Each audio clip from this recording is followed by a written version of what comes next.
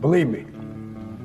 And we can stay here, get the shit kicked out of us, or we can fight our way back into the light.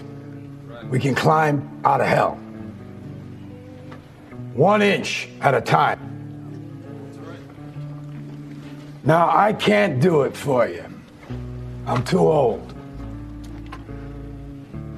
I look around, I see these young faces, and I think, I mean, I made every wrong choice a middle-aged man can make. I pissed away all my money, believe it or not. I chased off anyone who's ever loved me. And lately, I can't even stand the face I see in the mirror. You know, when you get old in life, things get taken from you. I mean, that's part of life. But you only learn that when you start losing stuff. You find out life's this game of inches. So is football.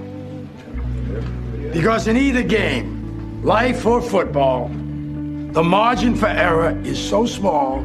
I mean, 1/2 a step too late or too early, and you don't quite make it. 1/2 second too slow, too fast, you don't quite catch it. The inches we need are everywhere around us. Hell yeah. They're in every break of the game, every minute, every second. We claw with our fingernails for that inch.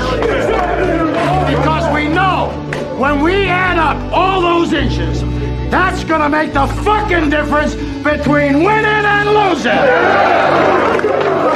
Between living and dying.